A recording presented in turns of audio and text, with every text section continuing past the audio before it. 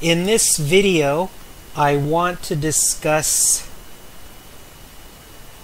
kinematics in 2 dimensions. Alright, we've taught kinematics, remember, was describing motion by relating the position, velocity, and acceleration and time variables. So we're going to extend that now to 2 dimensions. We've been doing everything in one dimension. And in order to do that, we're going to have to use vectors.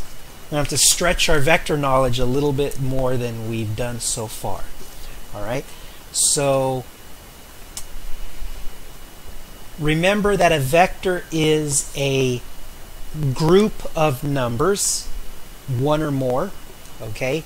And you can have a representation, a geometrical representation, an arrow, and you have an arrow has a length and a direction, so that's how you can represent multiple numbers with a geometrical object.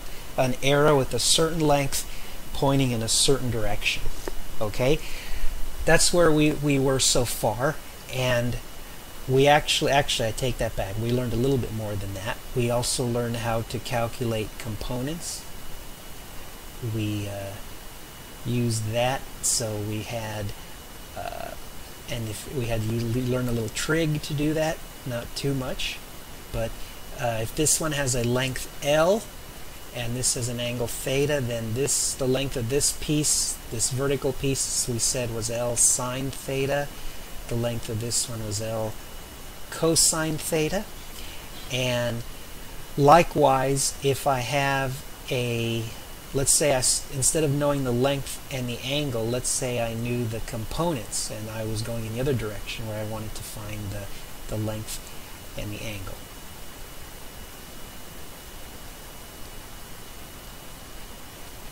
Okay, so in this situation, let's say that this was L, the horizontal component, so we'll call that Lx, and let's say this was Ly. So the length here, this one is Lx squared plus Ly squared by Pythagorean theorem, and the angle is the arc tangent of Ly over Lx. Alright, so that's what we had so far. Now what we're going to do is we're going to have to define some other operations with vectors. We're going to have to define vector addition, vector subtraction, and scalar multiplication. Alright? Now, and oh, by the way, when we talk, we usually put an arrow on top of a letter that denotes a variable. So notice I just put a arrow above the right there. Okay, so that's when we're talking about a vector instead of a length. Okay, so keep that in mind also. Alright, so vector addition and subtraction. So there's an algebraic way and a geometric way to do it. First, the algebraic way. So suppose I had a vector 1, 2, and I wanted to add it to 3, 4. Okay, now vector addition was simply made up. Okay, the same way that you might make up a card game, people made up rules for vectors, for addition, subtraction, scalar multiplication, and they obviously picked definitions that were useful. Okay, so I'm going to show you the definitions they chose and then try to show you why they're useful. So what they chose was you simply add the first 2 pieces, the corresponding components. So the 1 and the 3 and the 2 and the 4. Okay, so the sum of those vectors is the vector with components 4 and 6.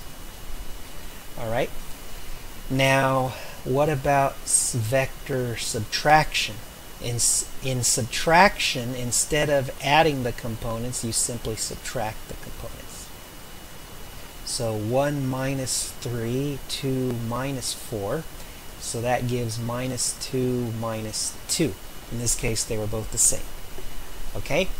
And then finally, what I called scalar multiplication. Scalar is another name for a number. So what if I had something like 3 times 1, 2? What does it mean to multiply a scalar by a number? Well, you can simply, it's been defined as simply you distribute or multiply the scalar, the number, each of the components by that number. Okay, so then this gives 3, 6. So there you have it. There's examples of scalar multiplication excuse me, scalar addition, scalar subtraction, and vector addition, vector subtraction, and scalar multiplication. Now, let me give you the general formula using variables, but this is going to be an instructive example nevertheless. So if I had a comma b plus c comma d, that's equal to a plus c, b plus d. All right, you get the picture?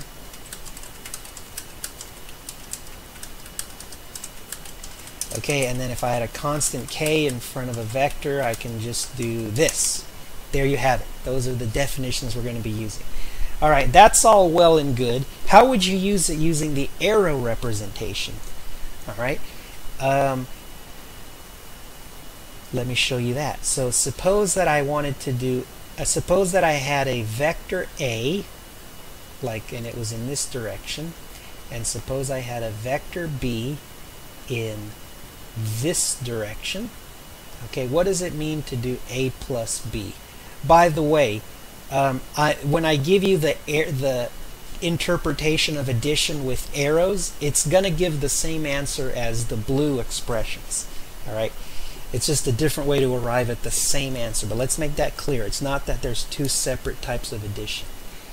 Okay, so what you do to figure out the vector sum is you take the first vector, make a copy of it. Okay, so this is vector A, and then you line up the second vector so that it starts at the tip of the first one. See that? So here I have vector A, and I have vector B lined up head to tail, as they say. Okay, when you have them lined up that way, then the vector that goes from the tail of the first one, the beginning of the first one, to the end of the second one. So this black vector then is A plus B. Okay, let me show you that that gives the same answer as the algebraic version. Okay, so if I had 0, 1 plus 1, 0, that would give 1, 1. All right. Now 0. Let's make XY axes and let's do this right. All right. So if I had 0, 1, can you see what direction that vector would be? 0, 1. So it starts at the origin and goes up to 0, 1. Well, basically. Okay, so there's point 1, and let's put some coordinate numbers here. And let's give a name. Let's call this vector C and vector D. So we're doing C plus D. Okay? Now I just drew vector C. Okay, vector D goes from the origin to 1, 0. So let's draw that one.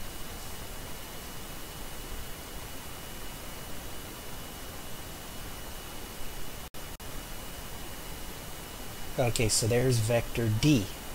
Now we said before that we need to line them up head to tail. Okay, so let me take a copy of D and put it where the point of C is. Okay, I'll make the copy a red vector. So there's another copy of D right there. Okay, so we can also call that vector D. All right. So now that we have them lined up that way, let's draw the one from the beginning of C to the end of D, or the point of D, whatever you want to call it. And so there is that vector. Okay, and what is the point where they all come together there? That is the point 1, 1. All right, so lo and behold, they've worked out. Okay, so everybody's happy, I hope. Now, how do you do vector subtraction with arrows? Okay, well, here's what I would suggest. So C minus D, you might remember from arithmetic class that subtraction is the same as adding the inverse, or the negation. Okay, so for the sake of understanding how to do this, think of that this is equal to C plus minus D. Okay, so in other words, we can figure out what vector subtraction is by simply figuring out what the negation of D is. Once we figure out what minus D looks like, we can simply add it to C like the example we just did. Okay, negating a vector, that's basically multiplying all the components by a minus 1. What that will end up doing, and you might want to draw it out, you'll see what, well, here, I'll do it for you. So let's take, here's D, 1 comma 0, and let's do the scalar multiplication by minus 1, so that'll give minus 1 comma 0. Okay, whenever you negate a vector like that, it's going to basically make the vector point in a different direction, in the opposite direction, not any direction, not any different direction. So let's see, I'm running out of colors. Let's go with light blue. So let me draw a vector like this to the minus 1, and that light blue vector then, that one is, that's not D, that one is rather, that's the minus D vector. Okay, and so C plus a copy of that, let's see what that's going to do. And I realize the picture is getting a little messy. Let's put a copy up at C. So here's a copy of negative D at the point that starts at the point of C. So this is another minus D. And so now C minus D, or C plus the negation of D, that vector finally is going to be this yellow vector from the origin to right there. Okay, and that goes to the point minus 1 comma 1, and if we work out the subtraction, we'll see that again that gives the same thing. So 0 minus 1, 1 minus 0 gives minus 1 comma 1. So everybody's happy. Alright, so we've done vector subtraction, vector addition, vector subtraction. Alright, what about scalar multiplication? Let's do that one. And we'll have to go to a new whiteboard for that one. So, like for example, 3 times A. Okay, let's say that A was 0 comma 1. Okay, so we know already that that's going to give 0 comma 3. What that does is it's the same as simply making the vector longer or shorter.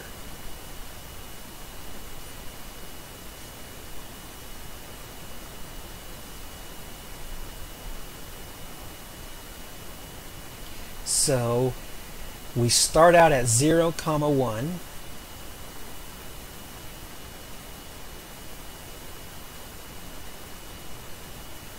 and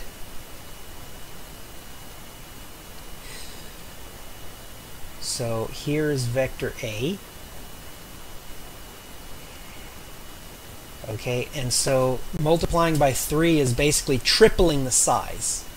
So you take you can think of it this way: 3A is A plus A plus A, and we know how to do vector addition already, right? So now take 3 A's, line them up head to tail, and so what happens? You end up at the 0 comma 3, which is exactly the answer we got from the algebra way. Okay?